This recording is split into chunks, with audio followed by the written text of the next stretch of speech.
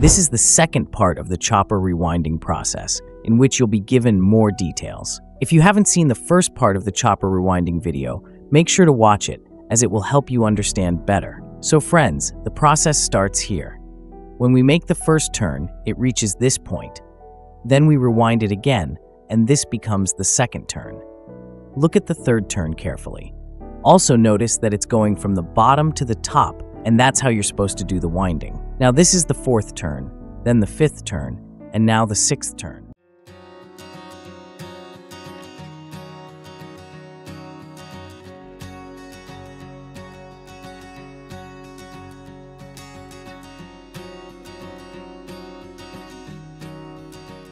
The first layer will have 23 turns. Now we'll count again, and we've completed 23 turns.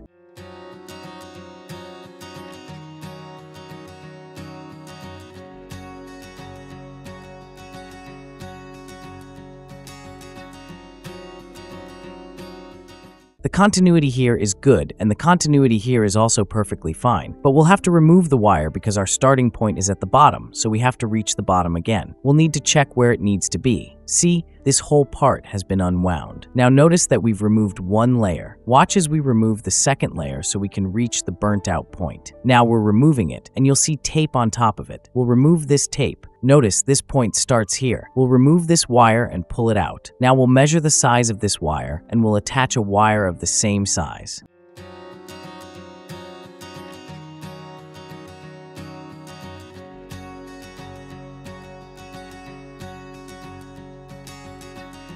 So this is the starting position of the second layer.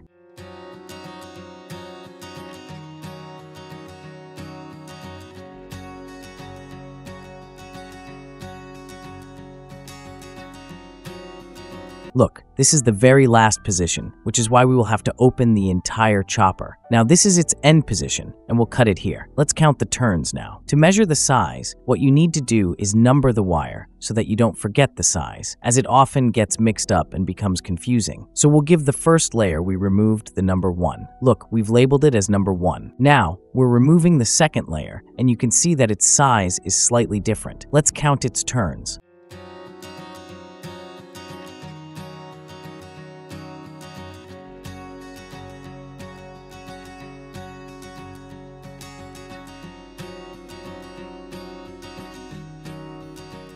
There are 7 turns, and then it continues, reaching 15 turns. This was the second layer. We'll remove it now. Look, it's removed, and now we'll label it. Use masking tape to write the number so you can remember it's wire number 2.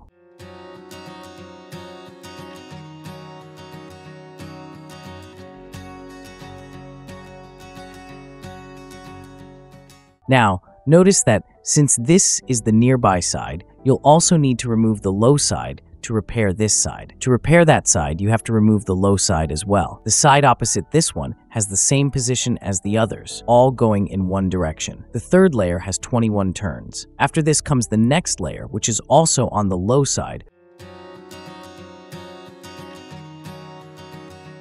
One on top and one on the bottom. All the turns are clockwise, so when you're unwinding, remember whether the turns are clockwise or counterclockwise. In our chopper, all the turns are clockwise. The last layer had 16 turns, so we've removed it. Now let's open the next one. This is the last one, which is burnt out. Friends, look. The last layer has burnt out, so we'll remove it and count the turns. One more thing to keep in mind is that it should return to the center in the same position it was before. This way, you'll get the same voltage as before. So, there are 48 turns. Look, friends, it's completely clean now. Now, let me explain what to do next. Friends, after opening the chopper, the next step is to check what type of wire is used and what size of wire is installed. You might see some tools on the table for this purpose. Now you can use a wire gauge to measure the wire size. Additionally, you can use a vernier caliper or a screw gauge. A wire gauge is easily available in the market, and if you have a vernier caliper, you can use that as well. However, the best tool to use would be a screw gauge. You're probably familiar with the screw gauge, so get one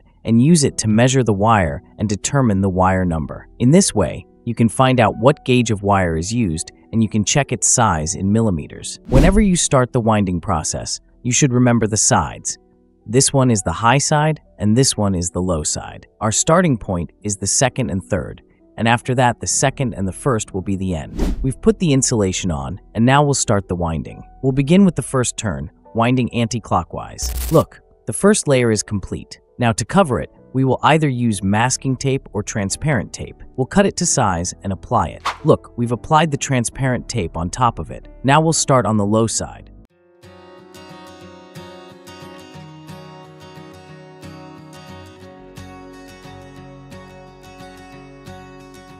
This is the second layer on the low side. Look, the third layer is also done. Now we'll start the fourth layer. Look, the fourth layer is complete. Now we'll apply the final layer, starting the last turn.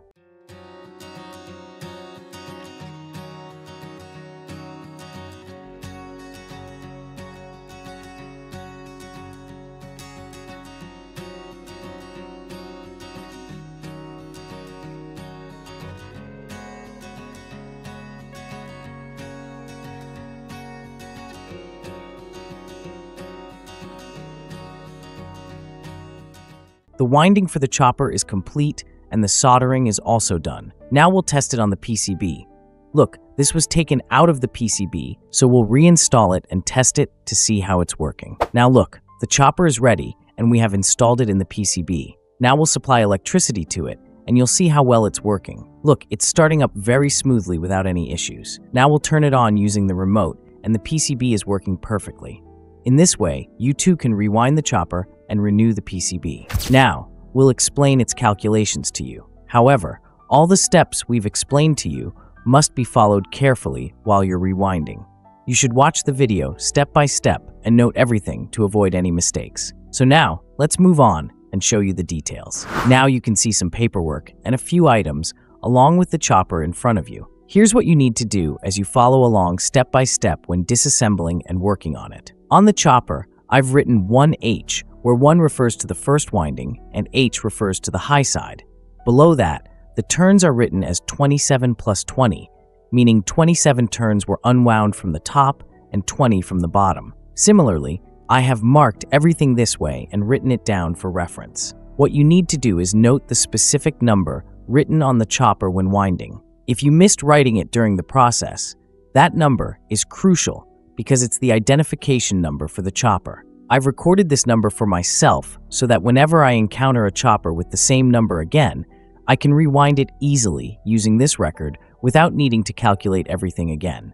When disassembling the chopper, make a diagram showing the first and second pins. When I unwound the first turn, I noticed it was wound clockwise. I've marked its entire position, where I started and where it ended at the first point. You must pay careful attention to where the winding starts and where it ends. After rewinding, record the resistance value, then note all the key points. Next, I measured the wire size with a micrometer to determine the exact thickness, and I've written down its size. When I carefully unwound the second layer, I realized it's a bit more complicated. If you forget to write things down, you won't remember what to do next. The second layer was from the high side, and the number was written there, along with the resistance value. The first turn had 17 turns, and there were no second turns. The wire size is noted here. Now look, this point is where we start.